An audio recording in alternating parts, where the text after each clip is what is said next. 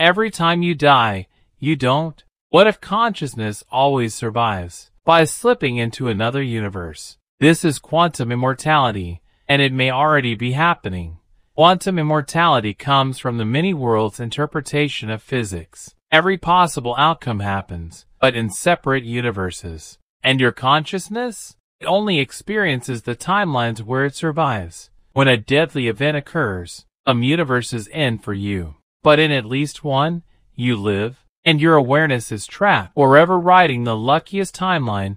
You've never experienced your own death, not because it hasn't happened, but because consciousness can't observe its own end. To you, it always feels like survival, but immortality isn't eternal youth. What happens when survival becomes suffering? What if you live through injury, disease, isolation, forever? Quantum immortality may be the most terrifying version of forever. Is this real science, or just philosophical horror? No experiment can confirm it, but no experiment can rule it out either. It exists in the shadows, where physics meets fear.